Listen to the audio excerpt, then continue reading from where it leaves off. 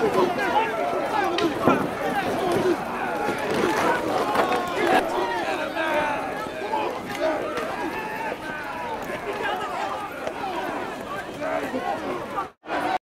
everyone, welcome back to Shanahan Militaria. Today's video was voted on the live stream. For those of you that don't know, we do a live stream here at Shanahan Militaria every Friday night at 8 o'clock Irish time. So if you're around and you want to pop in, you're more than welcome to pop in. So we did a vote. I got items in and we did an unboxing, live unboxing. And I asked the audience at the time what they would like to see. And there was two, so the two items that were voted on was a windproof smock and this item. Now this is a public order riot baton. Now I'm not sure if it's collectorism or I've never actually seen official documentation for it, but this one is known as the Mark II, whereas this one is the Mark I.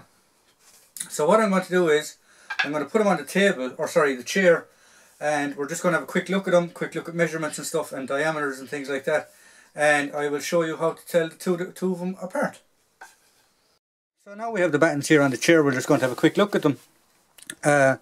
So this is the, shall we say, the Mark I version, and this is the Mark II version. This one is the older of the two.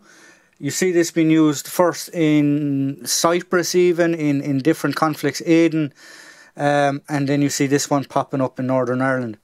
Now this seems to be an economy version, if you get me. There's less finishing in this one than there is in this one. This one is actually heavier than the Mark II. Just straight away how you can tell the difference between the two is the older one, or the Mark I one, the bottom of it is rounded. And when you look at the Mark II version, it's flat. It's literally just been cut across the top. And I'd say that was done for the likes of Remy carpenters or engineer carpenters or whatever in stores or in their workshops, that they could literally tool these out as quick as possible and get them on the streets.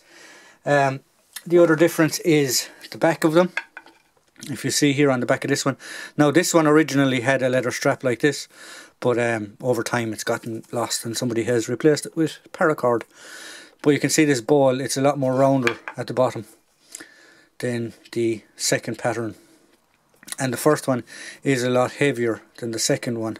The Mark II version, and the finger grooves are a lot deeper and a lot more defined compared to the Mark II version. Now, there is a difference in the measurements as well. So I'll just put them there a second and I will get my measuring tape.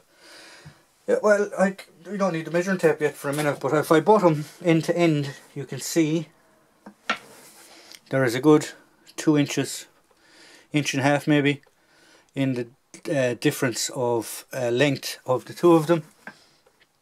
The Mark I, shall we say, just roughly is 25.5 inches, and the Mark II is exactly 2 foot. So 24 inches. So there's an inch in the inch and a bit in the difference. Now I don't believe there's much of a difference in the circumference at the top, but we'll just give it a quick check.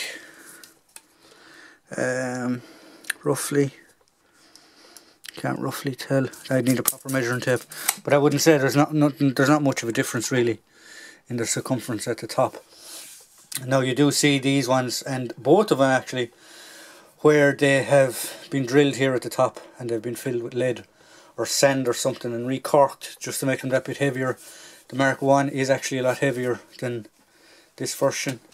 So yeah, so that's just a quick comparison video of the two different public order riot batons that you will find in the north. There is a different variant that you do come across. I have heard it being referred to as the Mark III, but there's a rope handle on it, or there's like a bound handle on it, and supposedly they were RUC ones. I'm not 100% sure. I know the RUC had a complete rubber variant as well, but military wise these are the two military ones that you will come across.